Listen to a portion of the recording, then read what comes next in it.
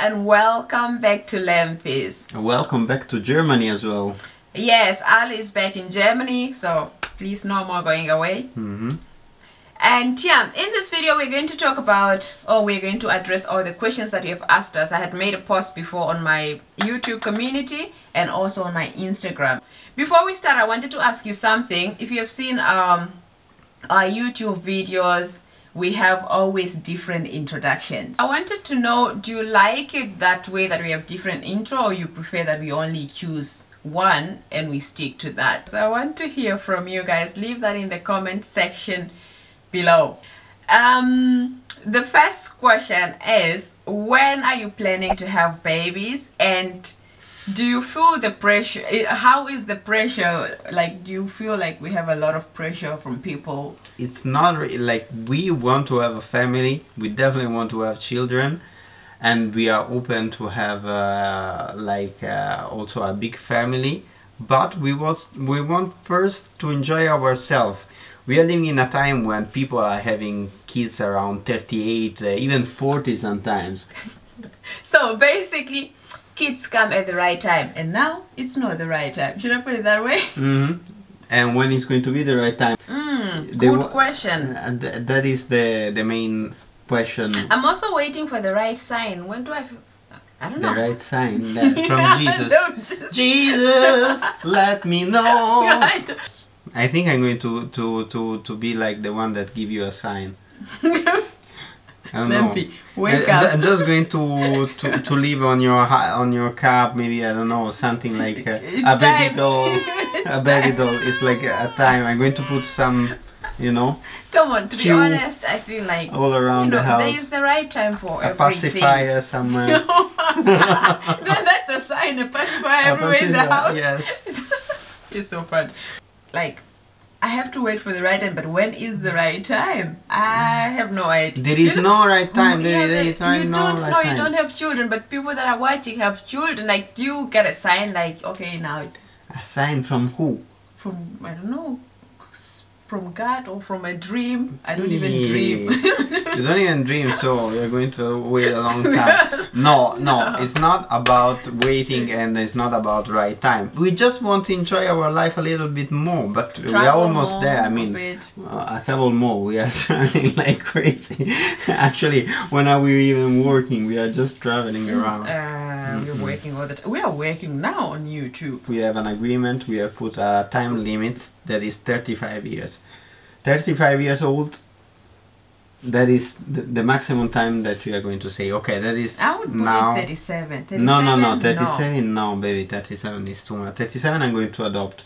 Yeah, baby, I mean, to be honest, when it comes to adopting a child, I'm also very open, because, you know, I'm raised with, I'm used to having a big family and having like 4 kids at home, and I don't think we are going to get to a stage where we are going to have 4 biological kids. But I think, you know, for me, honestly, baby comes at the right time. So when you get a baby, you get a baby. When you just wait for the right time, it's going to come. Now it's time to have fun and just enjoy yourself. Yeah. Yep.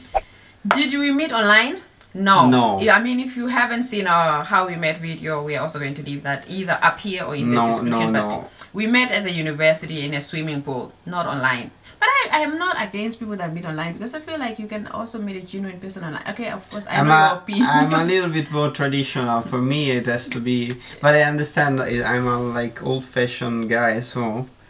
You don't believe. No, I do believe that. I mean, I understand that people can also meet online, but you wouldn't do it. I wouldn't personally. I wouldn't do it. I need to meet the person naturally, and. Okay. You feel like it's not the natural method. No, it is natural. I mean, in our times it's natural, because internet is part of our everyday life, but it's not something for me. Like, I don't think I would get to the point fully connected to the person just by meeting them online. No. Okay. Next question. What jobs do we do in Germany? This was from an Italian person. It was like, oh, greetings from Italy. What jobs do you do in Germany? You still work for... Thank you. No. No. What is my job? Do I No, do for I other wanted job? to say you used to work in Italy. That's No, all. I'm working actually as I'm an editor and a graphic designer. I have my own music magazine in Italy, and I publish this magazine every single month. That's why I'm so free. I can live in any country in Europe. I just need a computer and internet to work, because all my work can be done online with a computer. Yep. So what do? I just hustle. Yeah, What so- do I do? Let me put it this way. I'm a consultant, consulting for a pharmaceutical company. Mhm. Because if you say something like that to a person in English, they'll probably think, oh, do you have a farm with kettles and goats and things like that? No, Pharmaceutical? pharmaceutical companies. I consult for pharmaceutical companies. That's what I Yes. do at the moment. But professionally, I'm a biologist. I'm just not doing that. I quit. Yeah. And why did you quit? That's a story for another day, but I left science immediately after, a week before I graduated.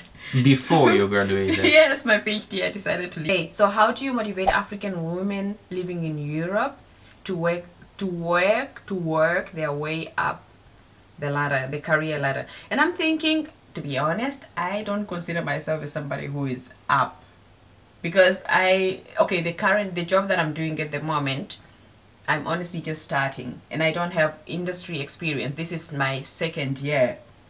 Mm-hmm. But I would say, I mean, PhD, 2 master, 1 bachelor, yes. changed job. Yes. What but is the motivation that get you from step 1 to step 10? I would just put it this way. You know, your mind is your own. You are as good as you think you are. Mhm. And when you think you can, when you really think I can become whatever I want, then that is your freedom. But when you also have limiting thoughts like, oh, I can't because I don't have this. I had those thoughts at some point too, when I feel like I can't because my Dutch is not good. Mhm. But I realized, show up at the interview, talk to the people, be honest and be yourself. And my strength, in my opinion, is a village girl. Mhm. Is that you can't, I'm sorry, but you can't give me anything I can't do. From the village, you wake up at 3 in the morning, at 1 a.m. in the morning, pounding mahangu. Then you have to go to the field and cultivate, and then you have to come back and cook lunch. You work your whole day. Now, tell me what I can't do. Then how can we afford to travel so often if we still have full-time jobs? That was the question. Okay, for me, of course, I'm my own employer, so Because you just decided. I'm my own boss, so I decide whenever I want to take some day out, and I just organize my work consequently. No, but it's not for you. It's also you work on the computer. Every holiday we go to, even when we go deep in, when we do safari, we have internet. Of course, you cannot go somewhere and not work for 2 weeks. But I just, as she said, I just need a computer, and an internet connection. So even at the village, I was Working. I was working with the hotspot on my phone, and I was When I'm working driving, deep in you are also working. at the north in Namibia. I was The working on my internet was magazine. nice. My job at the moment is also quite flexible. I don't work on Wednesday afternoon. I don't work on Friday afternoon. Mhm. Then I have really sufficient number of holiday days, which is amazing. And yeah, so we just take advantage of that. So if you have if you don't work on Friday afternoon, so you can we fly on Friday afternoon. So 1 or 2 we can fly, and then we come back maybe on Monday morning, or we say I take then 2 leave days, Monday and Tuesday, and then come back on Tuesday or Wednesday morning, and we live close to the airport. That's also that is very true.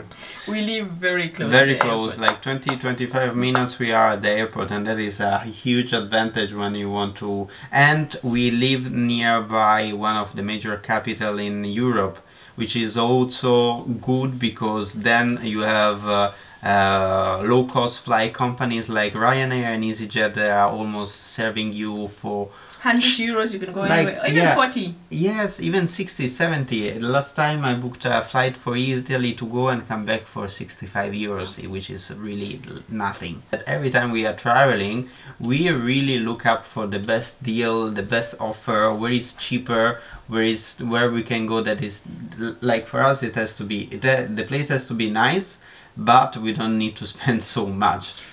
So, I don't like to go to places where the reception is nice but your room is not nice, like yeah, hotels. like So. one time also when we got engaged in Budapest, I wanted to book something a little bit more luxury, so I spent like I think it was 400 euros, and it was not even worth it because the hotel room was so small, Yes. small. I mean, the hotel was really nice, Only amazing. The reception though, was reception amazing. breakfast room is nice, but you don't spend time there. There, just in the room. So I prefer an apartment or Airbnb. So the next question: what inspires you in life? What inspires you in life? What inspires me in life? I am somebody that is not as focused as Lempi for sure. I'm 100% into working hard to achieve some goals, but I also think like sometimes I always the one in the relationship that put like, Lempi, stop it. Now we need to go out, or now we need to do something, because La Dolce Vita. Yes, I'm Italian, so at certain point you need to stop working and enjoy the time, because as I always say to Lempi, the present is now. You cannot live too much in the future in what is going to be, because otherwise all your life is going to pass by. So just sometimes take breaks and enjoy the moment. It's really important. So when you answer the question, what inspires you in life? Enjoying life. Everything that is about enjoying life. I live for goals. When I set them, nothing is going to stop me from achieving that. That is like what keeps my blood flowing, to be honest. Like 1, 2, 3. I like that. Every month. I know. 1, 2, 3. Tick, tick. I do that also with beginning of the year. I write everything down that I want to achieve in a year. I come back every now and then and say, this is done, this is done, this is done, this is not done. It's happening now, whatever is going to. Yeah, so I live for goals. I like to set goals and achieve them. One thing that we don't compromise when it comes to our relationship, for me, is spending time together. That is important. That's something important. Especially on weekends, because these are the time when we are free. And then of course when it comes to what we eat, quality is number one. I can't compromise on that. What keeps you going as a couple? For me, love and respect. Love and respect, yes. Love and respect, and also like long-term goal, future, having a family. Like for me, as a couple, I think like our biggest project that we are going to have together in our life is going to be to build a family. Apart from our like interaction and our love that is between the two of us, that is the major project that is that you call building a family. It is a project, baby. It is a project. Goodness. It is a project because it comes with a lot of building things. A house, having a house, having jobs. So for you, you will live for, basically I take that as growth. Yes, I take that as growth. We can say that. Yeah, there is growth. There has to be growth all the time. Otherwise I get really bored. Yes. So, do you plan to leave, or have Ale taken me to Sicily before? Yes. I mean, there hasn't been a place we haven't visited in Italy. In Italy now, there are still a lot of places where we need to go. Then we should also visit Namibia more, because Italy is smaller than Namibia. Seriously, in Namibia you can see almost everything in, I would say, 2 trips. 3 trips maximum. So you can do that in Italy too. Nah. You're driving. Come on, driving from the.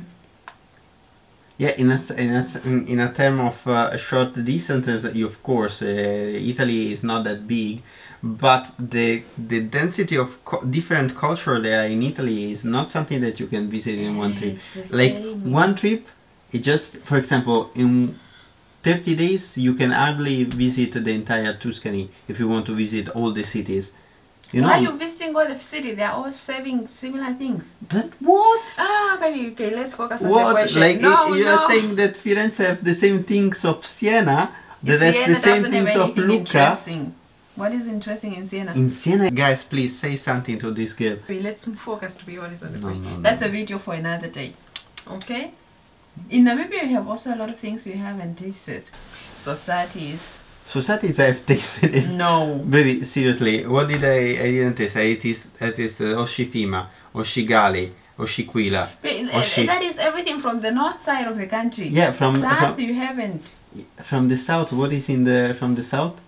Give me one plate that is from the south. I also haven't explored the south very well. Guys, that was it from us today. I hope we've addressed all your questions, right? Yes, and if we didn't, leave also, if we have more questions, leave that in the description below for another video. And if you enjoyed this video, as usual, a like. Give us, oh my goodness, your hands are actually blending in with your frame. Yeah. So yeah, no, stay in your frame. So give us a like, most important guy, leave a comment, and if you're new, subscribe to our channel if you enjoy our content. Yeah, that is it from us, from Pupuccino and I. See you in our next video. Bye. Ciao, ciao, ciao.